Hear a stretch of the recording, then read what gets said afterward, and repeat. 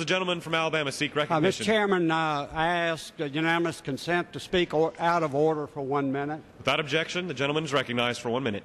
Mr. Chairman, I'm joined on the floor today by my colleagues from southern states. We have members from Alabama, Mississippi, Tennessee, Georgia, North Carolina, and Virginia.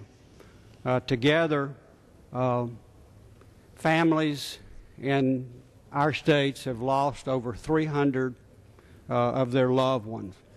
And I ask that the House at this time join my colleagues and I in a moment of silence for these families and victims.